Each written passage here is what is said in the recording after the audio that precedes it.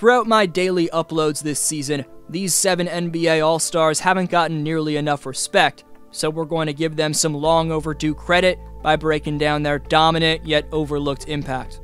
Right quick, only 11.8% of you watching right now are subscribed, so if you haven't already, please subscribe and turn on notifications. Also, if you think the dunk contest needs revising, leave a thumbs up. It takes a few seconds and makes a massive difference. You can follow me on Instagram and Twitter at DFlowHoops and I'll follow you back. Link down below in the description for those 2 platforms. Luka Doncic.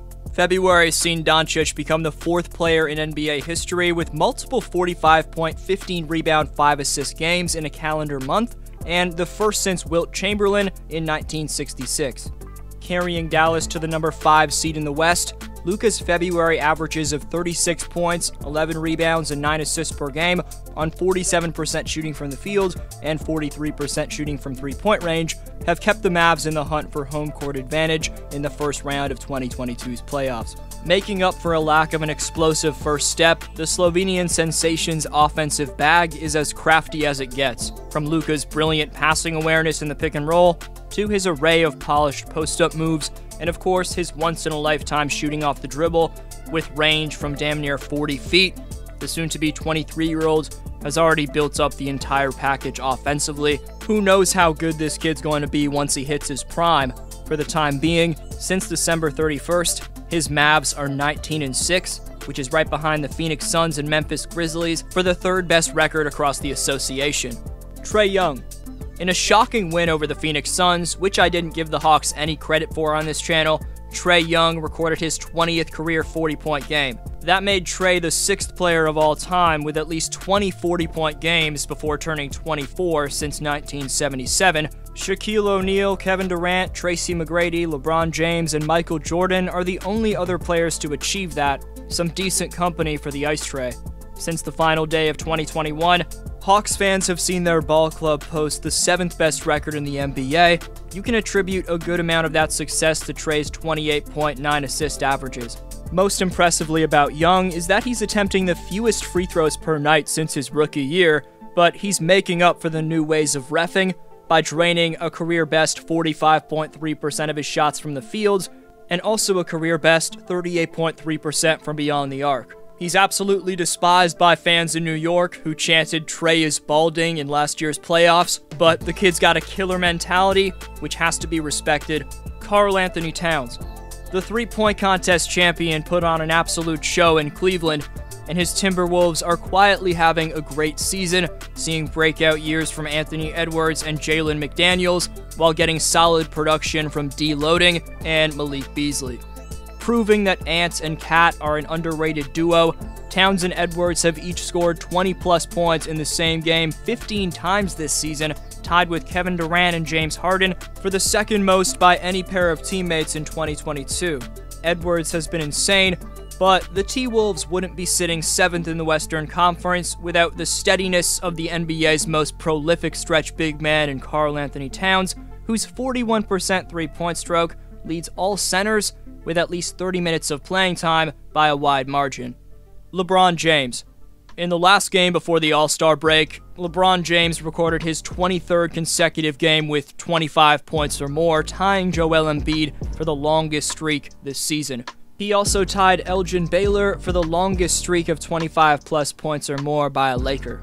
For the type of lethal criticism that's constantly been on LBJ since his days at St. Vincent St. Mary High School, the fact that he's gotten involved in little to no significant controversies on and off the court throughout his 19-year career is something that doesn't get talked about enough with him. While LeBron was voted the NBA's most hated star player in a poll across each U.S. state, he's never come close to facing any difficulties with the law, which is something that can't be said about stars from a previous era who had a similar amount of pressure on them. There's been no athlete in the history of sports that's taken care of their body better than LaCryo Chamber James. There's media members who have made a living off tearing apart LeBron for a decade plus, yet LeBron's kept his head on straight for the most part, and in year 19, the King surpassed Kareem Abdul-Jabbar in the all-time scoring records, counting both the regular season and playoffs, and he's on his way to more incredible records. We gotta give some respect to the longevity of King James, whether you agree with his opinions or not. Joel Embiid. As you just heard, JoJo had 23 consecutive 25-plus point performances until that was ended on February 12th. The month of January saw the process average 34 points per game and come up 24 points short of joining Wilt Chamberlain, Allen Iverson, and Hal Greer as the only 76ers players to score 500 points in a calendar month. Joel's not just dominating with pure force, but with the Bucks hedging on this possession, watch how balanced, fluid, and guard-esque Embiid makes this pull-up jumper look, even with Portis right there in his grill. Next, with Joel matched up with Ibaka, despite Serge playing similarly solid defense to Portis, an inverted jab step, a couple dribble combos to fake the drive, and a polished one-legged step back is too much to handle.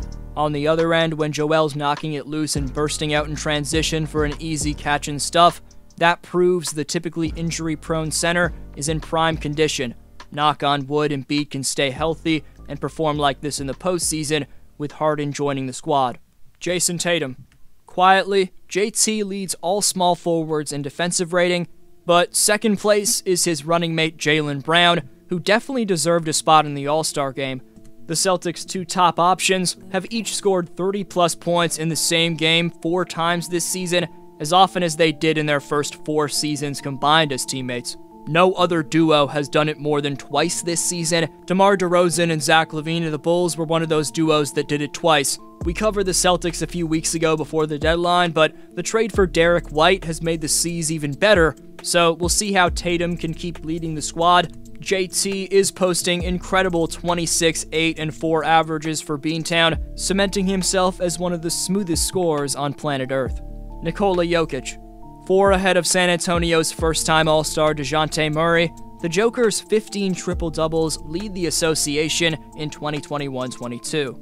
Jokic is now just 6 behind Wilt Chamberlain for the 6th most amount of triple-doubles of all time. This campaign has seen the greatest passing big man of all time and the reigning MVP post 26, 14, and 8, and right before the break, in a win at the buzzer over the Warriors, Jokic had 35 points, 17 boards, and 8 dimes on 13 of 24 shooting. I posted one Nuggets video around a month ago, but other than that, Jokic has gone completely overlooked, so look for more content on the Joker's dominance in future uploads. Who's the most disrespected All-Star in your opinion? Best answer down below in the comments gets next video shoutout. Top 5 commenters with the most shoutouts by March 21st receive free NBA merchandise of their choosing this spring. So leave your take on today's question to compete in Community Speaks. Today's winner is Boston Haltane for a second straight day, who says the Raptors have the talent to make an upset this postseason, but I think with how strong the East has been this year, it'll be extremely tough. There are so many great and good teams in the East, including the Nets, Bucks, Heat, Bulls, Cavs, etc. Toronto does have one of the best fan bases in the NBA though, so that definitely will help during the playoffs when the crowd becomes an important part of the vibe in the arena. Happy All-Star Weekend. I hope you have a great one. D-Flow signing off.